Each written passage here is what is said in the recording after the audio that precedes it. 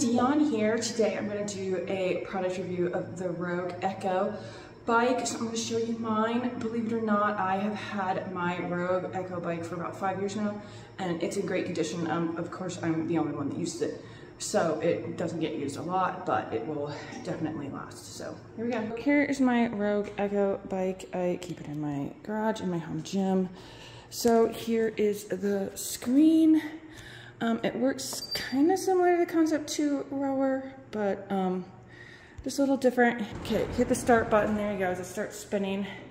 Here I have it set in watts and it does the time. I have it in calories. You can put it in meters too, but I always keep it in calories and I just do the conversion. Shows your average RPMs. It's got a bunch of buttons. You can program it. You can tell it to count down, count up. You can do intervals, custom programming.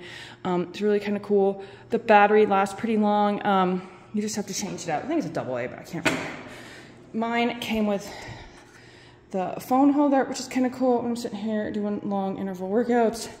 I also invested in the screen so the wind doesn't hit you, which is kind of nice in the winter and also when you're cold. Handlebars, here's the fan blades. Yeah, really cool. And then I think you guys all know the Rogue Echo bike works by resistance. So when you stop, it stops. And the faster you go, the faster it goes, which is why it's considered a very, very difficult piece of machinery. But mine has lasted forever. You can adjust the seats. Let me show you forward and backward. I always have it on this. This is the one. I always have it on. It goes up, it goes down, 2 pedals. It's great. You just hop on,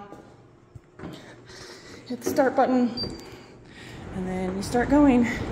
You can just use legs only, which is kind of fun. Arms only. Has these pedals here too, where you can set your feet.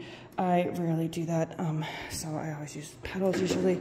I have been known to do a couple workouts with arms only that are killer, but not too often. You just pedal and it goes, and yeah, it's a great piece of machinery. So the Rogue Echo bike is right there behind me, kind of holding it. I really like to do this in my videos. Anyways, highly recommend it. Great piece of cardio equipment if you're looking to get a good workout. If you do CrossFit, air bikes show up in almost every other workout. It's either a rower or a bike, sometimes a ski erg, but great piece of machinery to have. It'll last you forever. Definitely get your heart rate up. Yeah, very versatile, durable. Like I said, I've had mine almost 5 years. I haven't ever had a problem with it. It hasn't broken, hasn't done anything.